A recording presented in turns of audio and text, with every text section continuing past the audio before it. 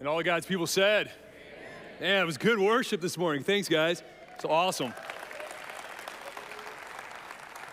After a song like that, my dad would say, if you can't preach after that, you can't preach. So we'll see what happens. Hey, if you have your Bibles, would you please open them up to Matthew chapter 11? I say it every week, but we are a Bible-believing, Bible-teaching church. We're going to be led by God through his word until he comes back. That's who we are.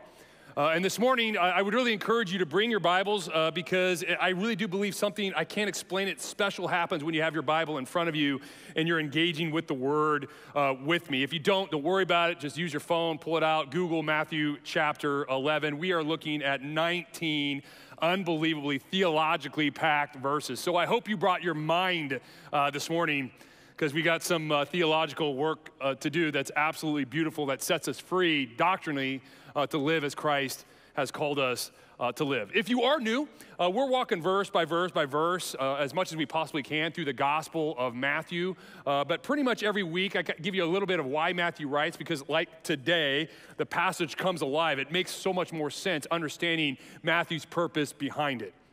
Matthew is writing to his fellow countrymen to prove to them that Jesus is the Old Testament Messiah. He's going from looking at Genesis all the way through Malachi, all these unbelievable prophecies that are fulfilled in Jesus Christ, and he is showing us how it fits. It's a 28-chapter argument through the Old Testament, Israel's history. Now Jesus in real time, looking at his teaching, ministry, miracles, that he is that guy. And I'll just straight up tell you, today has a lot of Old Testament scripture in it that Jesus not only is a part of fulfilling, but Jesus is quoting. He's claiming. He's saying this morning, I'm that guy. Now, today's passage has two overarching points being taught. One is kind of intimately looking into the life of John the Baptist. The other one is the big overarching point that we're making over and over again as we look at the Old Testament prophecies fulfilled, that Jesus is the Messiah. But we have an opportunity to look intimately and then being able to empathize with John the Baptist's real life struggle.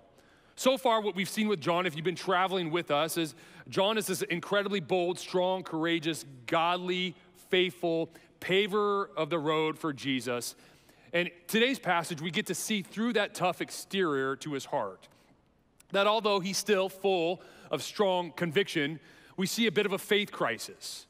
He's struggling with doubt. He's struggling with who he thinks Jesus may be. And we're going to get into the why of the struggle in just a bit because I think we can all relate. Now, as I've been doing quite a bit lately, we're just going to walk verse by verse by verse through the passage and allow it to be our outline, because today's passage especially just does not lean itself to a three-point sermon with a conclusion. It takes us in many different directions. But I didn't write it, so talk to Matthew. It's God's given word to us, and I just believe strongly that when we open it up and reread it and then we preach it, the promise from Scripture is it will not come back void. And so we're allowing God to teach us. I claim hold of the promise that Paul wrote in 2 Timothy that says the Holy Spirit will use this passage to teach, rebuke, correct, and train us for righteousness so that we as the people engage his word, we will be equipped to live as he's called us to live. Now, to set up the passage, we are in a bit of a mini-series. We're breaking up this 28-chapter argument into these bite-sized pieces so that we can get our arms around some of these concepts. But this mini-series is the kingdom of God. We're specifically looking at Matthew 10, 11, and 12 that focus in on Jesus' teaching on his kingdom. And as we will see every week, but even specifically this week is highlighted, it's number one, an upside-down kingdom. The Bible says it's the servant amongst us that's the greatest. That's not like any other kingdom we've seen. In fact, in today's passage, Jesus says John is the greatest in the kingdom, and then it goes on to say, but the least in the kingdom are still even greater. That's a backwards, upside-down kingdom. But it's also an already here kingdom, because the Bible teaches that when you give your life to Jesus Christ, the Holy Spirit dwells within our hearts, and so the kingdom today exists in the hearts of his believers. But it's also a not fully established kingdom, because the Bible promises that one day he will come back and he will give us a new heaven and a new earth, and his throne will be established. We will be given new bodies. Then there will be no more heartache, hurt, or tears. Now, as we dive in, coming off last week's passage, we looked at Jesus' words, what a true disciple of Christ looks like. So coming off that, remember, there's no chapters and verses in the original writing. So coming right off that concept, we look at John, who's the greatest disciple in the kingdom. Another way to say it is, you want to know what a disciple of Jesus looks like? Well, let's look at John. And what's so poignant in the passage that I want to really highlight is John is going to be called the greatest in the kingdom. But what we see in this passage is John has flaws. John is the greatest, but he's not perfect. And I think we all can relate to that. Let's dive in. Matthew chapter 11, we're going to look at the first 3 verses. After Jesus had finished instructing his 12 disciples, he went on from there to teach and preach in the towns of Galilee. When John heard in prison, so that's where John is, in prison, what Jesus was doing, he sent his disciples to ask Jesus, "Are you the one who is to come? Or should we expect someone else?" A lot to unpack here. So let's first start with who John is and why he is in prison. So who's John? There's a lot of Johns in our New Testament, and sometimes it can get a bit confusing, so I want to make sure we understand who we're talking about. John and Jesus, John the Baptist and Jesus are related. We don't know exactly how because of the language that's kind of vague in Luke chapter 2. Most scholars would argue that Mary and Elizabeth, who are Jesus and John's moms, were cousins, but even if that's not exactly what their relation was, what is important is that their moms are related, and they both got together when they were pregnant. Mary with Jesus, Elizabeth with John. It's kind of like an ancient version of a modern day baby shower. But what happens in their connection is fascinating. First off, both John's and Jesus' births were miraculous. We have John's, which is miraculous because Elizabeth was barren her entire life. Now she's old and unable to have kids. And yet when her husband, Zechariah, a priest, was in the temple, an angel comes and says, "You're gonna give birth to a son." And what does Zechariah do? He laughs. Are you kidding me? There's no possible way. We are way too old for that.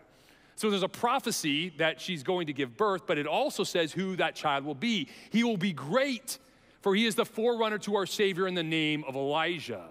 We'll get in a bit in that because it's super significant. It's what the Jewish people were awaiting. And of course, we know of Jesus' miraculous birth, born of a virgin, also prophesied. Now they get together, and the baby inside of Elizabeth's womb, it tells us in Scripture, John jumps. We don't know exactly what that was like, but we're also told that the Holy Spirit comes onto Elizabeth, and she's given a revelation. The revelation is not now that she just knows who John is. She now knows who Jesus is. Luke 1 says this, Elizabeth speaking, "How is it that the mother of my Lord will come to me?" So do the math, put it together. Elizabeth has some serious inside information. She not only knows who her child is, the prophesied forerunner to the Messiah, she now knows who Jesus is. Now, it nowhere says this in Scripture, but I'm guessing there's no doubt that at some point in time, Elizabeth had a conversation with John. "Hey, this is your call. And by the way, this is who your cousin is." Part of the reason why we think this is because John shows up declaring it to be true. The first thing that John does when he shows up proclaiming the message is that repent, for the kingdom of heaven is here, as Scripture prophesied, meaning the Messiah has come. John knows who he is because he clearly says it. John says, "I am the voice of the one crying in the wilderness, make ready the way of the Lord," directly quoting Isaiah chapter 40. He also says, "As for me, I will baptize with water and repentance, but there's one who will come after me, who I am not even fit to take off his sandals and clean his feet. He will come and he will baptize with the Holy Spirit and fire." And then, of course, when John sees Jesus for the first time in front of everybody, he says, "There he is, the Lamb of God who takes away the sin of the world." And the point of all of this is, if I've lost you in that incredibly important theological tirade, it's this. John clearly knows who he is. He's the Elijah prophesied to come, and he knows who Jesus is, for he declares it to all who come out to the Jordan to be baptized, and he is okay with this secondary role. For later he says, "It's my joy to be the forerunner, for I must decrease and he must increase." The point is, John is awesome. John is the very definition of a disciple that we looked at in the last couple weeks. He's committed to God, for we can see he's committed to the Word. He's committed to be a servant of Jesus. He's committed to Jesus as the Messiah. And we will see later in Matthew, he's willing to lay his life down for the gospel. Now that's who John is. Now why is he in prison? As we said last week, it's not easy following Jesus. And it's true for John because John ends up in prison simply because he takes a stand for God's standards. Here's what happens. At the time of Jesus, there was a Roman ruler in the area, and his name was Herod Antipas. To give you an idea who Herod Antipas was, he was one of 4 sons who took over Herod the Great's kingdom. They split it up into 4 quarters. I don't have time to really unpack Herod the Great, other than to just remind you that Herod the Great was the one who was ruling when Jesus was born, to give you an idea of just a terrible hater, murderous, selfish kind of person he was. It's he who sent his men down to Bethlehem and killed hundreds of babies because he didn't want to share his throne with anybody, this guy, this Messiah, this possible Jesus down in Bethlehem. So Antipas, that's his dad. So being a Herod, part of that family, they took whatever they wanted, and if you got in the way, they just killed you. So when a Herod would come to you and say, hey, I want that, you would say, okay, here it is. Because if you held on to it, it simply meant that you were going to die. And so Herod looks at his brother's wife, Philip, and he says, I want her. And because Herod was the bigger kid on the block, if you will, he gets his brother's wife. And so it's because of this that then John steps into his life and confronts him. And so you have this crazy camel hair wearing, locust and honey eating prophet come to Antipas in public, a Herod known for his murderous ways. And John says to him, what you have done with your brother's wife is unlawful before God. This guy calls out the most selfish, ruthless, murderous, powerful man in his area at the time and says, you're in sin, my brother. And the scriptures tell us it's in that moment Antipas wants to kill John. That's what it says. But he doesn't. Why? Because the crowd, if you've ever watched the movie Gladiator, the mob, they're afraid of what the people will do. At times, if they work together, they revolt and people lose their power. And he's afraid of the crowd because it says the crowd was in love with John. And so what he does is he puts John in prison indefinitely. And so that's why John's there. But he's in prison while he's there. That, as we already read in verse 3, he asked Jesus this question, are you the one to come? He's asking, are you the guy? Again, I want to remind you, John grew up knowing of his miraculous birth, his calling to be the forerunner to the Christ, knowing that Jesus was the Lord. As his ministry began, he was proclaiming the kingdom of God is at hand, the Messiah has come. There he is, the Lamb of God who is so holy, I'm not even fit to tie his sandals. I must decrease, he must increase. The point is, I want you to understand that John has all the right information and he believes it. Now, I also want to point out a bit later in this passage, Jesus also lifts up John as awesome. We're going to skip to verse 7. We'll come back to 4 in just a second, but look at verse 7. After this encounter, as John's disciples were leaving, Jesus began to speak to the crowd, and this is what Jesus says of John. What did you go out to the desert to see? Now, he's going to ask them some rhetorical questions that all the answers are, of course, no.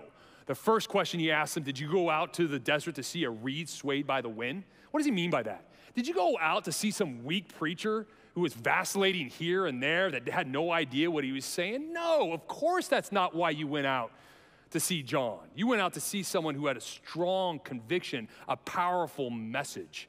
He goes on to say, if that's not why you didn't go out, what'd you go out to see? A man dressed in fine clothes? No. Those who wear fine clothes are in king's palaces. Then what did you go out to see? A prophet? And then he answers the question, yes. He tells them the answer. That's why you went out. You didn't go out and check John out because he's some fancy clothes-wearing Nancy. No. You went out because he was different, and he spoke a message with great strength and conviction. You all went out to him because you thought he was a prophet. No, you went out to him because you thought he was the prophet to come, the one you've been waiting for. Then Jesus gives them some inside information about John. He confirms their suspicions. Going on in verse 9, he says, I tell you he's more than a prophet. This is the one about whom it was written, and then Jesus quotes the Old Testament, I will send my messenger ahead of you who will prepare your way before you. Jesus here quotes Old Testament prophecy, and in doing so, confirms 2 very important things. Number 1, John is the forerunner. John is the predestined one by God who will come before the Messiah. The one I've already mentioned, Old Testament prophesied, it's actually quoting, Jesus is quoting straight from Malachi 3:1, And by the time Jesus rolled around, this was an accepted messianic prophecy, so it wasn't like out of left field. And he says, behold, Malachi says, behold, I'm going to send you a messenger who will clear my way. Jesus is clearly saying to the crowd, John is that guy. Now skip 11, I'll come back to it, because he goes on to confirm it even more. Look at verse 12. From the days of John the Baptist until now, the kingdom of heaven has been forcefully advancing, and forceful men lay hold of it. For all the prophets in the law prophesied until John. Now, you can get lost in the language. He's just saying Malachi was the last one who spoke of God. Now, there's been 400 years of silence. Nobody speaks for God as a prophet until John. John's the first agent of God to speak again. But in these 400 years of silence, forceful men is the word he uses, but religious leaders have taken hold of the kingdom in religiosity and legalism for their own selfish gain that it was never intended to be. But what's important is verse 14. Look what it says. And if you're willing to accept it, he, John the Baptist, is the Elijah who was to come. And then he says, he who has ears, let him hear. Jesus has already said John's that guy from the Old Testament. Now he doubles down and makes an assertion from the Old Testament that they would understood. Malachi 4:5. The reason why this is significant, it's the last spoken word of God until 400 years of silence. So the last sentence in the Old Testament prophesies of John the Baptist. It says this, I will send you a prophet Elijah before the great and dreadful day of the Lord. And Jesus in 14 says, John is that guy. The point is, what Jesus is clearly saying is John is the forerunner, he's the Elijah, the kingdom has come, and what he's really saying is, therefore, I am that Messiah that you are waiting for. John's paving the way for me. Again, Matthew's writing to his fellow countrymen to prove to them that Jesus is the Old Testament Messiah. And you may get lost in all this, but this was incredibly important for the Jewish people. For us, I'll just say it this way. Jesus cannot be the Messiah if this isn't true. For then, the Old Testament prophecy has not been fulfilled in John, and therefore it has not been fulfilled in Jesus Christ. That's why this is so incredibly significant. Now, with that said, there's one more verse I want to share with you before making kind of the overarching point. Matthew 11:11. You can go back there. In the middle of this theological point Jesus is making, he says this of John, I tell you the truth, among those born of women, which I think that's everyone, no matter what anybody says today, among those born of women, there has not risen anyone greater than John the Baptist. What makes John great? Twofold. The first thing that makes John great has nothing to do with John. It's the calling. It's the position. We've all been given a calling.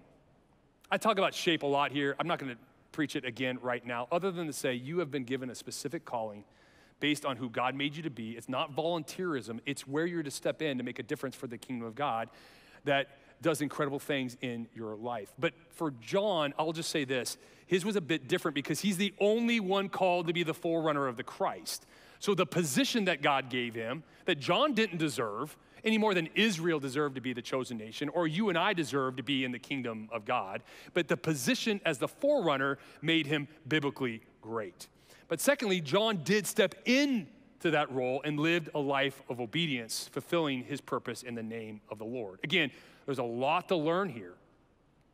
But when you and I step into that calling, that shape of ours, and then serve, for that passage goes on to say John's the greatest, but then it goes on to say one who is least in the kingdom is greater than he. So who's greatest in the kingdom? It's when you and I understand our role, our shape, and then we just serve people around of us in the name of our Lord and Savior, Jesus Christ. Greatness comes from serving Jesus. Now, the reason why I lay all that out is John is a special person. He knew he was the forerunner. He knew Jesus was the prophesied Christ. He had inside information, and yet he did not get distracted from that calling in any kind of way that at times I think we all do. You know, things of the world, money, power, work, family, his powerful position. He stayed focused in living an ascetic life. He gave up the pleasures of the world to fulfill his calling, and yet with all that said, the greatest in the kingdom in this passage has a faith crisis. John doubts. I want to remind you, I read it already twice. This is the third time. John says, are you the one? Or should we be looking for another? Why, if John has all this knowledge, has done this great stuff, lived a life of service to our Lord, is called by Jesus the greatest amongst the kingdom, why did he doubt? To be honest, like all of us, even though we would never say it out loud, we all have a bit of prosperity gospel mentality. What do I mean by that? I'll tell you why John's asking, are you the one? He's done nothing but obey the Lord, even to the point of great sacrifice. He stood before Herod Antipas and called out, God's law is great. And what does John get for all these incredibly godly decisions? Prison. John got prison because he obeyed. He's in prison without any kind of trial of defense, and definitely in front of this powerful, ruthless ruler. Why? Obeying the Lord. See, all of us, including John, have this unspoken belief that if I do what's right, if I follow God, if I read the Bible, if I go to church, if I keep my life on the straight and narrow, if I live as a disciple, then good things will happen. And if bad things happen to me, it must be because I've done something wrong, as if somehow God is your own personal rabbit's foot. Do good things happen. Do bad things happen. And yet, that's not what the Bible teaches. Listen, sometimes bad things happen because there are natural consequences for disobedience to our Lord and Savior. Sometimes he disciplines. The Bible says that. You can not like it, but it doesn't mean it's not true. I would say the vast majority of difficult things that happen in our life are simply because we live in a fallen world. What he promises in those difficulties, that he will walk you through that difficulty, he will use it for your good and Jesus' glory. And God does say we are blessed for obedience. But those blessings don't always come in the package we want. We want to define God's blessings for us. But see, John, from an eternal perspective, is being blessed because he's in prison for the Lord. His obedience gave him prison, and that prison experience that ends up leading to his death gives Jesus glory, acclaim, and the gospel is propelled. Paul says it's an honor to suffer for the gospel. The rewards in heaven are absolutely unimaginable. But although that's a challenge for all of us not only to understand, but in the midst of suffering, embrace, it's still really not my point. The point I want to make is I want this truth to just marinate in this place for a bit. I want this fact to be heard in your soul. John the Baptist, the greatest amongst us, because of his position given to my Lord, and quite frankly, how he stepped obediently into the role that he was given, when a bad thing happened to him, he questioned his faith. I just want that to sit for a second. What about you? Are you in a similar place right now? Have you been there? Are you facing some kind of difficult circumstance? And although you admit you're a sinner, we all would. We all say, I'm not perfect, but there's something inside you're like, but come on, Lord. I'm trying to do everything right. You've pursued God, read scripture, served God financially, been obedient to the tithe, a sacrifice for the Lord, shared your faith, and yet amidst that all, boom, this, whatever it is, has happened. Prison is now your experience. Your prison might be an illness, a broken relationship, a divorce, a financial catastrophe, a layoff, I don't know, but you're asking Jesus, I'm doing everything I can for you, Lord, but here I am. Are you the one?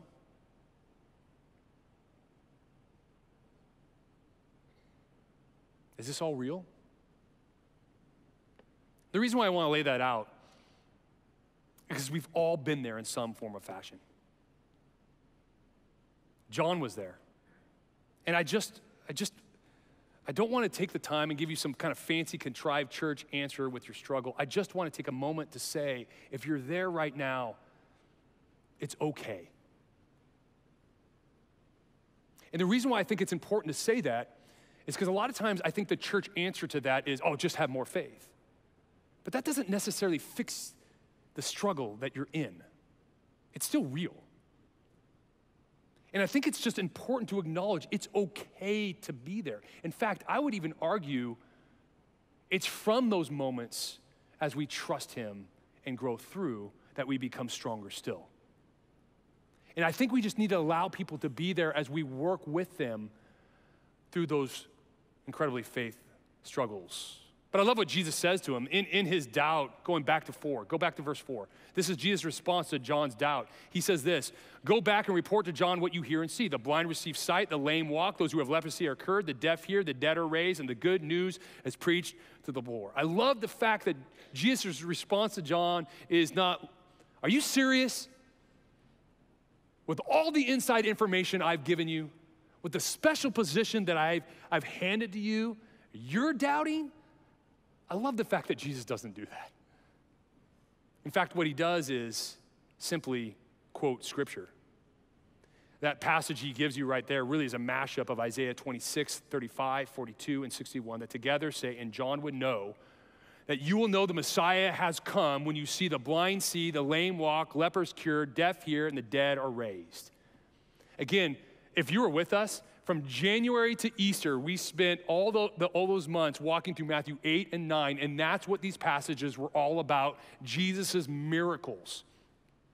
And the miracles, yes, were a part of proving that he has power over everything, but part of the miracles was fulfill Old Testament prophecy. What did we see happen in Matthew 8 and 9?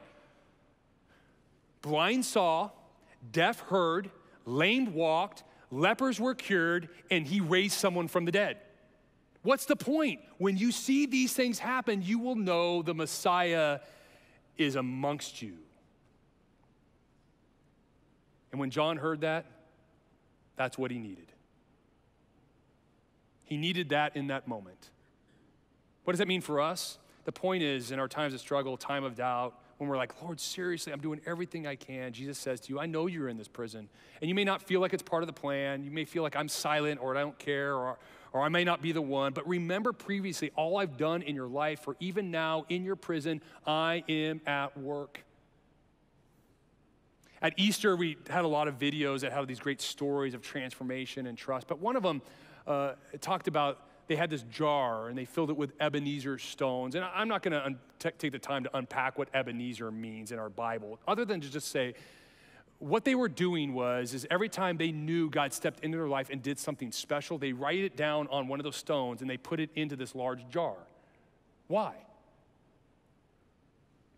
Why in the Old Testament does God regularly have them build an altar and lay down a pile of rocks in the middle of nowhere after a great event in which God showed up and did the miraculous? I'll tell you why. Because all of us as human beings so quickly forget in the midst of a new challenge how faithful God has been in our past. It's so easy for all of us in the midst of a new suffering to forget how faithful God has been in our past. If that's you today, the passage ends. I'm going to just paraphrase what Jesus says.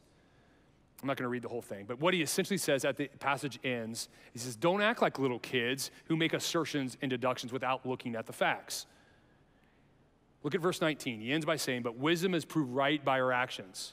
Another way to say that is, truth is proved right by actions, or we might say proof is in the pudding. Which means in the midst of your prison, I'm sure you're hearing a lot of thoughts, whispers that aren't true.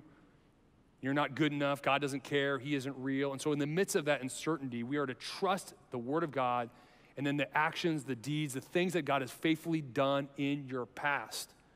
Because truth is proved right by his faithfulness in your past. One person says it this way. In our present, when we face struggles in our present, we need to be constantly reminded of God's faithfulness in our past so that we can move into the future with courageous faith. In the present, remember his faithfulness in your past so that you can move courageously with faith into the future, because I believe he will do it again. And so I'm challenging everyone, especially if you're in a prison at this time. God, I'm doing everything right, but this, where are you? Are you the one? I challenge you sometime this afternoon to just take a note card and pick one thing, one moment you know God showed up in your past. Just one, and write it down on that card. Put it on your refrigerator, put it on your computer screen, put it on your mirror, put it on your dashboard, where you're gonna see it the most, and be reminded of God's faithfulness in your past. For I believe he will be faithful in your future, and he will do it again. Let's pray. God, thank you for this story, because I think it just makes it real that A guy like John, the greatest in the kingdom, who had all the inside information and yet in the midst of difficulty said, are you the one? Someone needs to hear today. I know someone here needs to hear it's okay to be there. It's part of the process of trusting you and growing in our faith. And as we walk through that doubt, we become stronger still. I pray for each one of them, every person in this room, that you would specifically whisper into their souls that moment of faithfulness in their past so they can hold on to it in their future. Bless that person right now who's in the middle of a prison. I pray that you'd meet them in that struggle. Become real. And Lord, your blessings don't always come in the packages we want, but you bless. And so I pray for that person in their prison that you would walk them through it and you would be glorified. I pray this in the powerful name of Jesus Christ, and all God's people said,